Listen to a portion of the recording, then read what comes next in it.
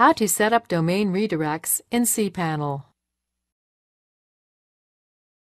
This demo assumes you've already logged into cPanel and are starting on the home screen.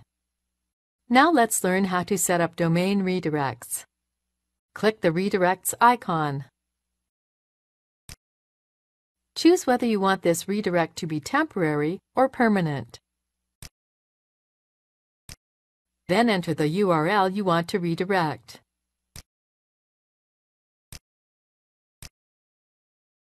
Then enter the destination URL where you want visitors to be redirected to.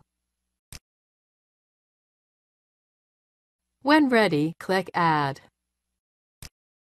That's it. The redirect has been created. This is the end of the tutorial. You now know how to set up domain redirects in cPanel.